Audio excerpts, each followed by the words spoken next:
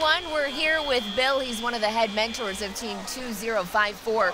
Bill, I understand there's a student that's actually a transfer. She's a transfer student from Ukraine. Tell me a little bit about that. Yes, Jane Kachenko, we call her Jane because I always mess up her name, is a foreign exchange student from the Ukraine. Her family lives, actually her father is a firefighter at the Chernobyl nuclear power plant, which is still functioning. So they're in the Ukraine right now. And first is kind of a family, right? We've adopted her, we've grown to love her. She's part of our team and she's learned to weld, very good welder.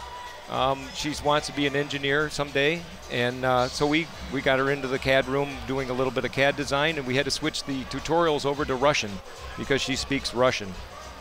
And in support of her team, or in support of her country and their independence, we've actually changed our team colors.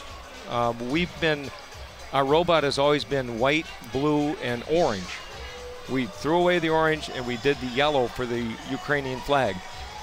We just finished competing. If you look at the robot, it's the Ukrainian flag. Our button is the same colors, and we sport "Glory to Ukraine" in Russian. That's what that says? That's what that says.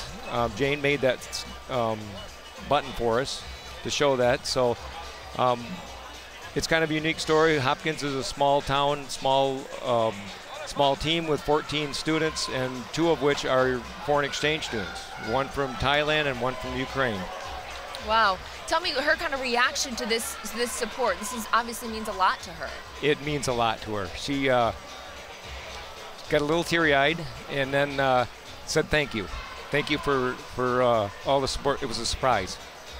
You guys surprised her. We surprised her.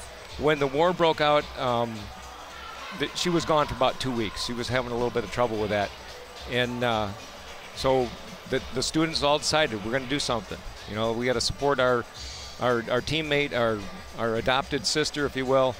And they decided to paint the colors, change the colors, do the buttons. They designed it. And